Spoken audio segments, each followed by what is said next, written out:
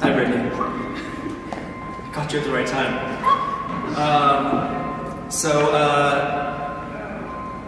How many people have seen Britni's piece here? Anybody? Seen it. Seen it? Done it. 1, 2, maybe 1. Wait, Okay. guys? Front row. I didn't, just Sora, okay. Okay, so the piece starts with, let's start from the beginning. So why don't we start from the beginning? You and I have known each other for quite a while. We used to play kickball at Fairview Park. Yeah. We've known each other for like 20, no, probably less. 15 years. Yeah, quite some time. But I've watched your sort of evolve over the years. Yeah. And start to work with music and build music into your pieces, into your installations. It's sort of, I think the first time that like you really began to work with history in a context that was also close to me was when you did your thesis project at the CAC. Yeah. Which was also an audio tour. Right. Yeah. And was this sort of something that that you had been thinking about? Like, had you been thinking about audio tours for some time? Was this part of your like studies? Like, was this like the perfect merger of your interest in history and the development of your practice? Where did this kind of come from? So the audio tour was something that happened because I needed to solve a problem. So it wasn't necessarily something that I was interested in or that I gravitated towards. Yeah, my master's thesis was rapidly approaching, and the first year of graduate school I had such really bad artist block. So I went into graduate school of ADAPT as a sculptor, and I just got to making, I don't know if the artists in the room have experienced really bad artist block, but you keep on just producing things that are so like dumb and stupid and silly, and everything you make and it's not working, and you're just like, what is happening to me? And so yeah, I was super lost, and the formula that I had cultivated for 15 years, I would say since I was at the Art Academy, it just wasn't working anymore, and I needed a way out. I had the opportunity to go down to Moog Fest, and I don't know if people know what Moog is, but Moog they make synthesizers, and they used to hold a festival. I don't know if it still exists anymore. In Asheville, North Carolina. Yes. Electronic music festival. Yeah, and they would have artists there and people doing really crazy things in science and tech, and I was down there, and I got to see Lord Anderson perform. And it was kind of like a life-changing experience. I really didn't know much about Lori except for her in a musical sense. So I got to see the performance, and I was like totally like mesmerized. And everything in it that I really loved, like outside of kind of like a visual art context where it had music and had storytelling and it had history. I think she told a story about her in like 1963 and like weave that into the JFK administration, and like and then ironically me and my friend go to a bar right after, and Lori sits right next to us, and so meant to be. for sure. And so, you know, we got to chat and talk, and so I think that really and I think like whenever and so, you know, kind of coming away from that, and I took the summer off in between graduate school to just not make anything, because I needed to just not do that. You know, I just needed to do that, just not be an artist. When I came back, I was like, okay, I'm going to do this. I'm going to do this. I'm going to make sculpture. I'm going to do this thesis, and it just still wasn't working. So then I just said, fuck it, and I decided that I was going to make dance pop music as my artistic practice now. Pretty natural progression. Yeah, like I just needed to... Changing Practices is the name of the talk today. So, oh, perfect. And so I needed to escape, and I think when I need to escape, I kind of like to do it in like punk ways. And so, you know, bringing dance pop songs, you know, about lost love or just broken hearts, and bring it to crit, like, you know, we're going to listen to this really bad dance music I just made. You made them listen to your dance music. Yeah, I did. You know, to these graduate crits that I was in, everybody was making sculpture and drawing, and I was like, no, we're going to listen to this really bad pop song I just made. And what program were you using? Logic. Yeah. And so thesis was rapidly approaching. And I was like, oh man, am I really going to present really bad pop music for my graduate thesis? Like, is this happening?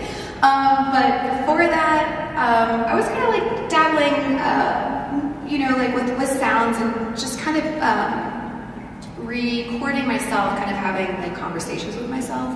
So I was also kind of dabbling at that. And then I thought about the building and, you know, thought about sound, and then I was like, I gotta do an audio tour for this space. You know, like this is the solution to my problem. You know, I have a problem, I don't make things anymore. You know, I have to show in this building, what am I gonna do? And yeah, that's how I came up with the idea for the audio tour. And the audio tour at the CAC was up for several years. Yeah, is it gone? It's that's a great question. It's still there. It never really got resurrected post-COVID, so. Oh, that's fine. Sure, we could work on that though. I mean, we can. Yeah. Changing times, changing practices. Exactly. Yeah. And so this was a way for an audience member to come in. Yeah, for sure. And see the CAC differently. Yeah. Hear about the building. And I think also was able to, also about shifting with Keith here, also about shifting practices, sorry. So Keith Benjamin was one of my professors in undergrad here. I went to the Art Academy, and I was a drawing major, but my thesis was all sculpture. And I remember, and Keith was like, why didn't you take a sculpture class? But, going into that, kind of like shifting and kind of like always needing to like reinvent myself to some extent. But the audio tour gave me a chance to kind of like resurrecting some of the concepts that I'd always been interested in, which was history. I was always super, when I was little, I wanted to be an archaeologist. And I think that in a way, like I am an archaeologist, and maybe an artist second. I think I kind of like, and as my practice is going on and more, I think I'm more of a historian at this point than an artist. I'm still trying to figure out, what are these things?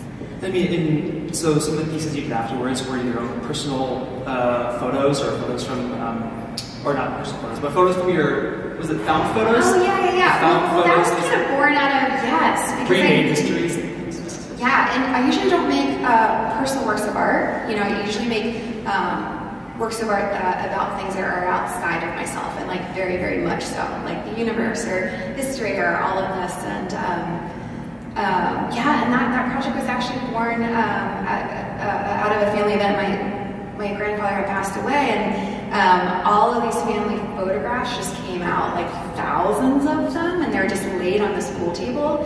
And I was very interested in the mental kind of like interaction that was happening with me and this object. So where I was looking at photographs that I was not present for, like photographs in the 60s and 70s of my family, and I was kind of like reinventing kind of like fictionalized histories. And I was like, I have a cinema in my mind. This was amazing, and I want to try to recreate this. So what I essentially did was I made cinematic soundtracks for very, very ordinary photographs for my family history, where I wrote music, and you hear all these sounds happening, and they're very warm and nurturing. And so you moved from dance pop to. Yeah, I think that was just more of I needed to. I think the dance pop was more me being an escape artist than anything. So let's get to where we are now with special collections. Yeah. I spoke to you in 2019. Yeah.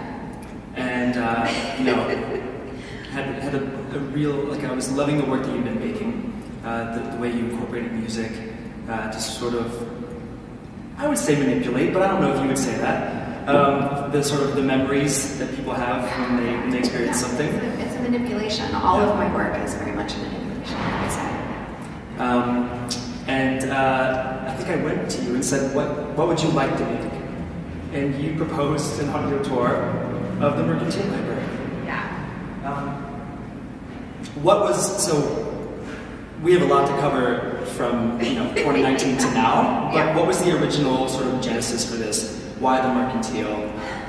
What was your relationship with the space like? Well, I think that was more born out of how little time that I did actually have to make something, and That's true. Yeah. So, yeah, and also I wasn't allowed to make anything for a couple months there too, from my doctor saying, just because in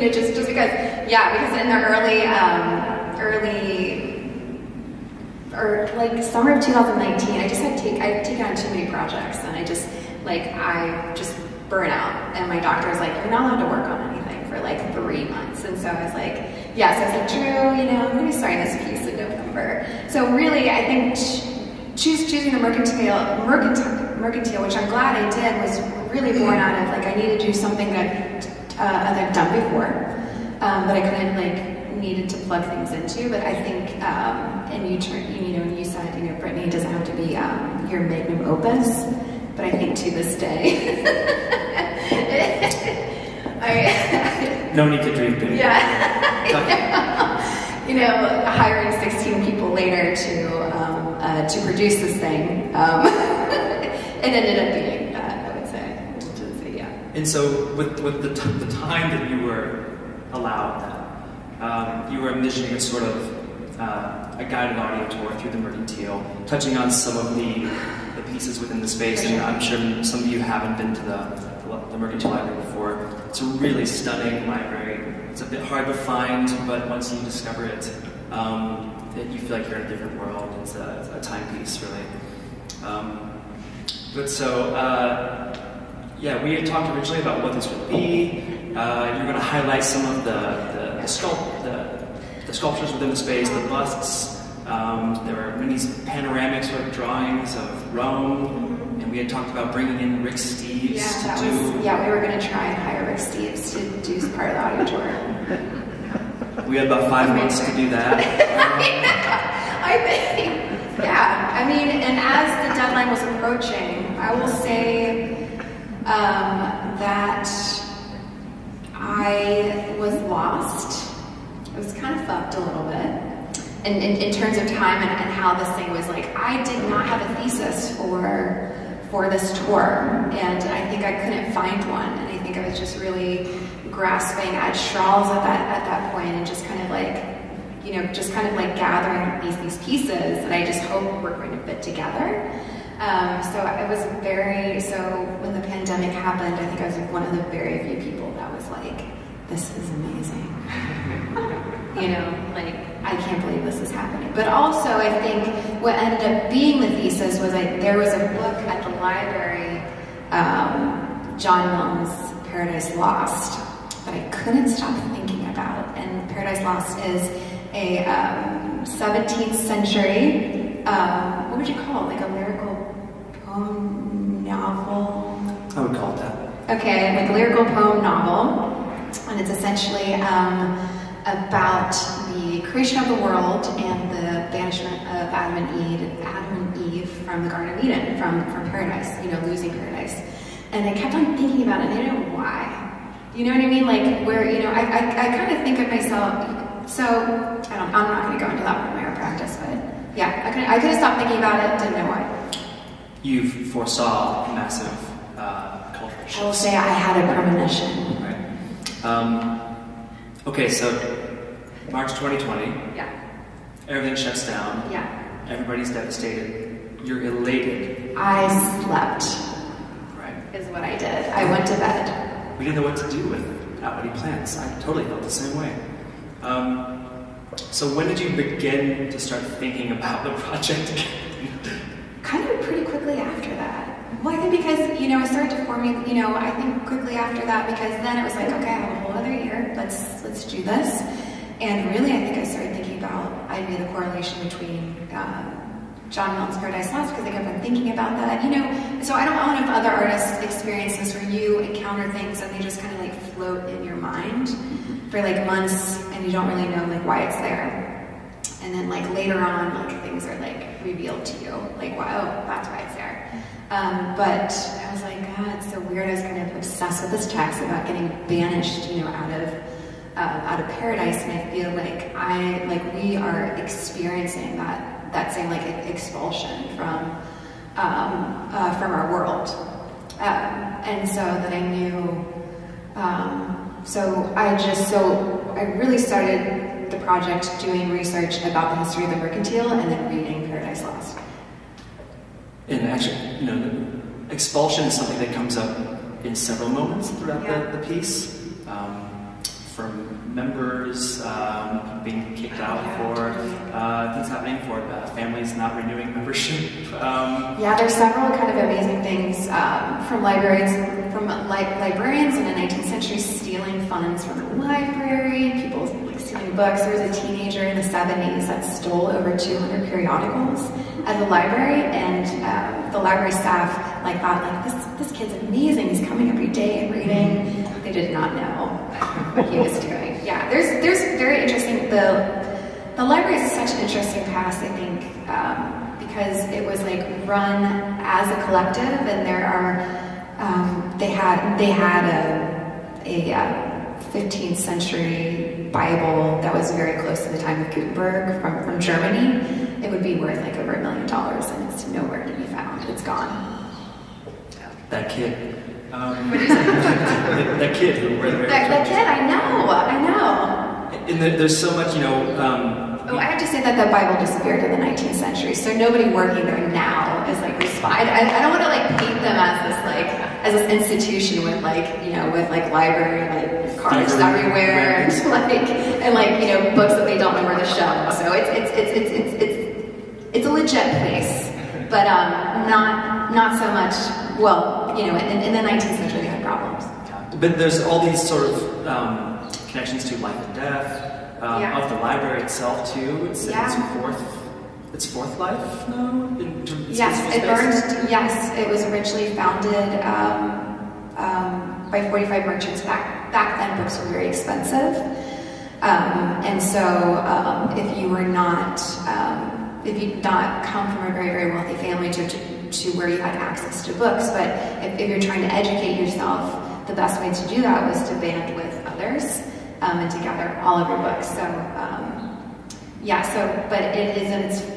It first met in a firehouse, which is ironic because it burned down twice.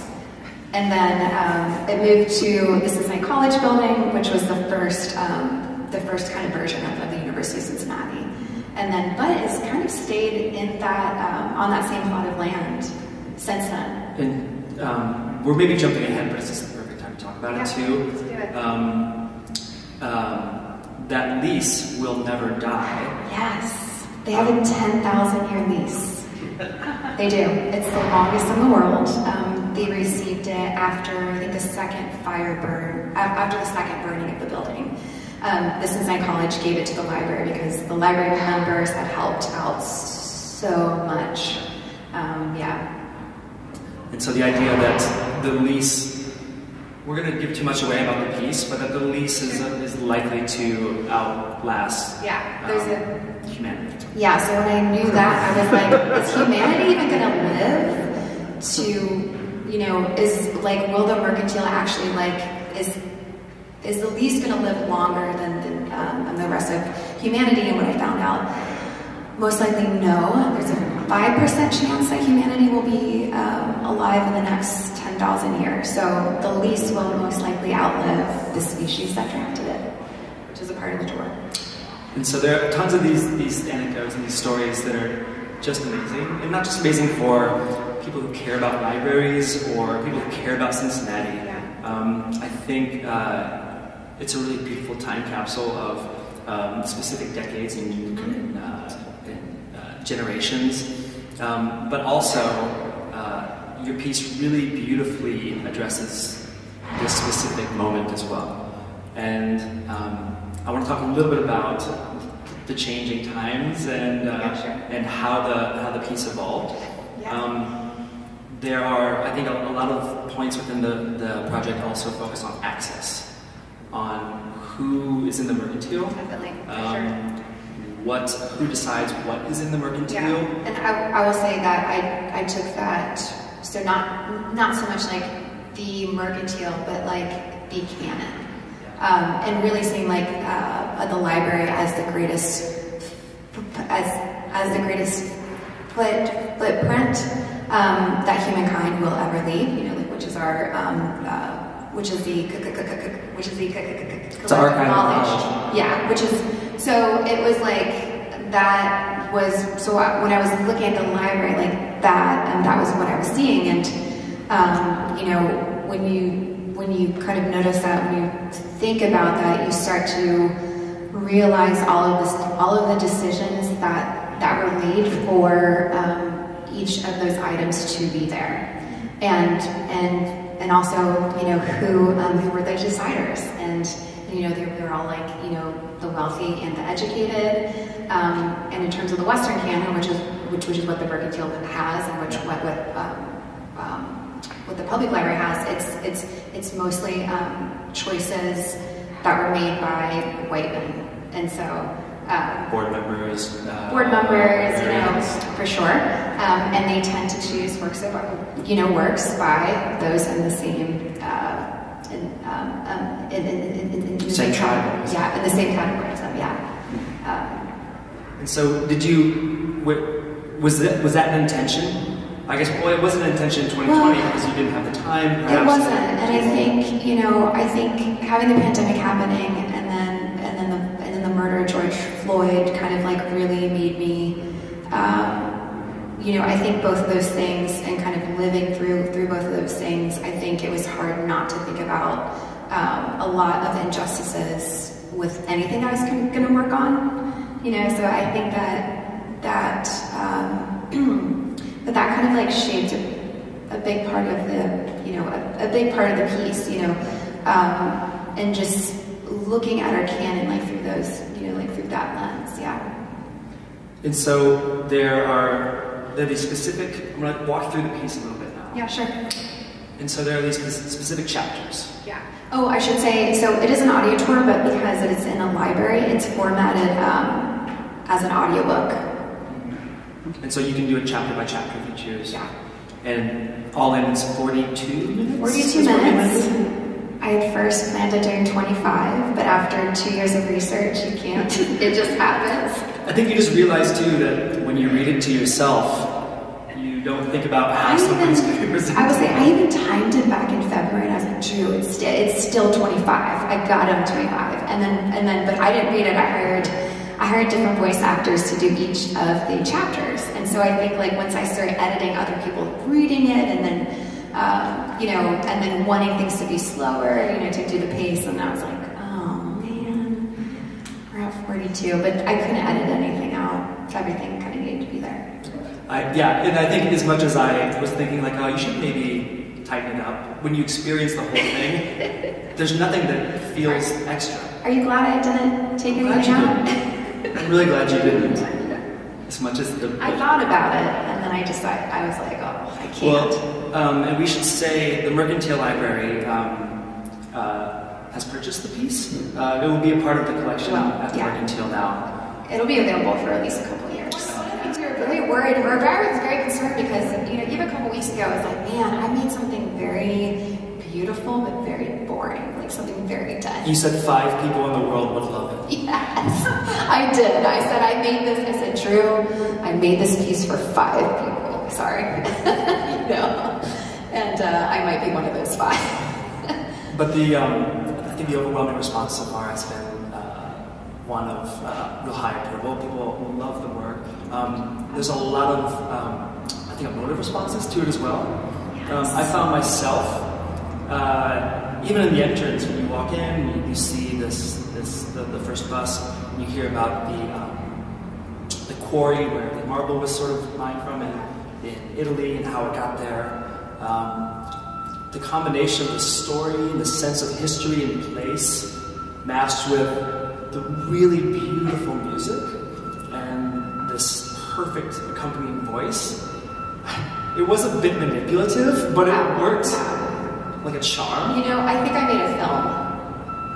I don't think it's that, you know, when I listen to it, I'm like, this, this is a movie, you know.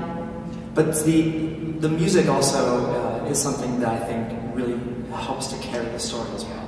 Can you talk a little bit about the music, who performed it, how you placed it, etc.? So the music, I was originally going to do all of the music, and I usually write all the music and do all the music myself, mostly just because it costs money to, but I have a musical background and played instruments when I was a kid, and my dad's a songwriter, and so I kind of like grew up around music, and also music was always a part of my studio practice because I would constantly be listening to music. I would just listen to hours and hours and hours. When you're working on a piece and you're spending hundreds of hours on something, that is always with music.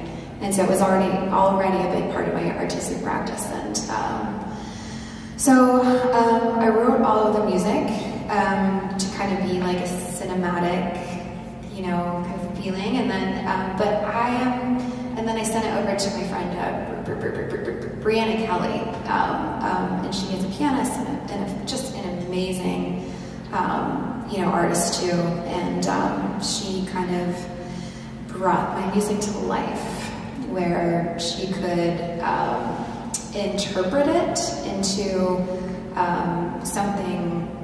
When I would get the tracks back, I'd be like, did I write this? It was just so much more beyond. I think my capabilities are very minimal, and I feel like I have a very natural way of writing music, but kind of sending that out. Where I was just writing it in a computer program and sending it off to somebody that translates it back to me, and I'd be like, I guess I did write that, but it's just I think she was able to arrange it in such a way that I'm just like, that I really feel like the words are floating on a sea of this music. And we talk about your musical influences, because I kept returning to Sufjan Stevens, Daniel Johnston, people like this, with these sort of beautiful, subtle piano works. When you're writing, do you have any sort of reference in mind, or does it just come from the cinematic music, really? I would say I'm really interested in the manipulative quality that soundtrack music has, so whenever I'm writing music for any of my pieces, which I think I try to emulate that as much as possible. Where I use these very like emotive chords and these chord changes that are meant to be, to kind of touch like that part of all my listeners. You do it quite well. I wanted to ask too about the voices. Yeah. They're all very distinct. Yeah, they are. And there are definitely some curious decisions with the young girl voicing the painting of the young girl. Yeah. I got a girl. There's a painting of a young girl from 1879, and I got a girl of the same age to read the chapter about her. Talking about the fraught history of the river. About the fraught history of the river. Or the Garden of Eden. And, we talk about this Manifest Destiny. Yes, exactly. Manifest Destiny. Sorry, yes. The fraught history of the river. It felt like Manifest Destiny. Yeah, which when I originally sent it off to her and got it back, and you get, kids, how they read things is this very singy, songy way, and la la la la, and it's like, but we start with this young girl, and we end up with Manifest Destiny, and it was just, and she brings it back to me in this very happy sing-songy, right? And I was like, no, we can't. So I had to write her mom a little bit of a letter, like, I need this, like the tone needs to change for sure. And how did you find each of these voice actors? The internet is the most amazing place in the world. Yes. Okay, so I'm too afraid to go, I think, too deep into detail on many of the pieces, because I think it's best to leave. Do you want to give out any spoilers? Exactly. Is there any particular chapter, though, that particularly resonates with you? It changes. I think with any artist, I think you have little love affairs with each piece, and then you kind of fall out of love with, you know what I mean? So I think ones that I was really into like a couple weeks ago are not so much the ones I'm into now, you know what I mean? So, yeah. Well, I guess I want to turn over to questions if there are any, but the last thing I want to address is the future. Yeah. What comes from here? Yeah, that's a good question, because I think, I think my art practice is, I see myself, my art practice is really research. If you see all of the connections that I've made, where I connect, the Apollo 8 space mission to Manifest Destiny to the Halley's Comet and all of these things that I reference. I think my art practice is really much about like sitting down and doing like intense research, and that is where like the majority of this came. And then also I think where I'm gravitating more and more towards writing too. And then also, I'm kind of questioning like this piece. I was like, what is this? Like, I don't even know if it's, so I think, and then also, realizing myself that I made a film and, something, and just being like, so I think the future, I'm considering writing a book next, or even making a film, but I do have a next project with the public library. This is the year for them. That I'm doing for Photo Focused, and I'm also working with Jim D'Amico, who is a photo historian. So we are tackling the archive that our public library has, and we are choosing photos out of their archive, and I'm making soundtracks for them. And then Jim is doing a lot of the text and the research for that. So that's what's coming out in October. But after that, book, album, I was thinking actually making like a music album or film, I don't know. But that's also assuming that we have a future, I suppose, too. I know, right? Yeah, because also like there's so many parts. I think they're interconnected threads throughout the chapters. For sure. And there's you talk about there's the use of Across the Universe. Yeah. Is the only existing music in the. Is that right? Yeah. In the piece? Yeah, because there's a piano there in the library, so I knew I needed something played on that piano. And at the time, I was watching Peter Jackson's. What was that? Get Back. Get Back. I was watching that. And usually I kind of use, if I'm making decisions about my artwork, I usually use events in my own life to kind of like make those choices, and I was like, okay, it's got to be a Beatles song, and so I chose Across the Universe, and but that was also Connects to John Milton. Yeah, he was the first. He coined the word space with how we know it today as the heavens beyond us. So, and that is kind of like where we end too on the tour. With the Apollo 8 astronauts. Yeah, we end with the Apollo 8. So we start with the creation myth, on the myth from this land. I'm from the Shawnee and the Miami nations. And then we end with another one when the Apollo 8 mission reads back the book of Genesis back to Earth while they're looking at it. We have covered so much ground in this discussion, and we've sort of found different pathways to get there. I'm glad that we're now starting with the genesis of the piece. Yeah. At the very end of the talk. Yes, exactly. I want to give anybody a chance to ask questions, but also I know that only one of you has seen the piece, I believe. So Sora, what's your question? We got one. Wait, so why did you make the piece? Why did I what? Make it. Oh, that's a great question. I don't know. Why do I make anything? I still ask that. I don't know.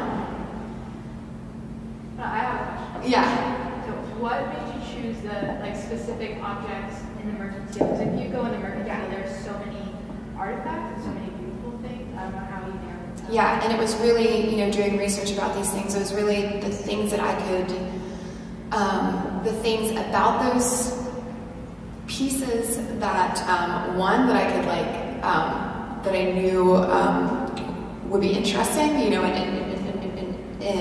in terms of like an auditory experience, they have a grandfather clock that doesn't work anymore, so I bring the clock back to life so you can hear the clock tick while you're looking at it. But also it was kind of like doing all the research about the pieces. ones that could aid in the narrative that I was trying to weave. So if there was something interesting about something, and I knew I could like position it in a certain way to curve my narrative, and then that's kind of why I chose it. Yeah. Yeah, Jay. You talk about the intense research. Yes. How do you organize your research? Do you have like a conspiracy wall or mind mapping, or is it paper? Very close. I have a Google Doc. But I think I'm trying to think how long it was. So Google Doc was like 200 pages. Yeah. Like what ended up being was like 200 pages that got narrowed down. So one of the pieces 42 minutes. But yeah. I mean, also talking about the research of some specific elements that really take you to the piece that you're looking at. Yeah, there's also like the chimes of the fire truck from the bell from the fire truck. Yeah. From, I forget what year it was. It could have burned down twice. I forget too. But I think in that, so there is a framed picture at the Mercantile that shows all of the homes, and so I take you through all the kind of narratives, and I kind of bring alive history that we hear the building burning twice. We hear people yelling, trying to save the building. We hear Halley's Comet go by in the night sky. We hear a 19th century fire truck. Yeah. You take us there. I do. Sorry, what's the sound of the comet? Oh, that's a great. I don't know what I found. It's like a deep like roar, like shh. It's like that. Well, I'm sorry. What's the sound of a comet? Was the question? Yeah. I think it was what? Yeah, it was some bass. I don't know if there's a better place for us to end the conversation. If there are no more questions, though, I would encourage you all to go and see Special Collections by Britni. I'm going to give a shout out to AAC. I don't think I would have been the artist I am today without this place, so gotta totally give it to Art Academy for sure. Well timed.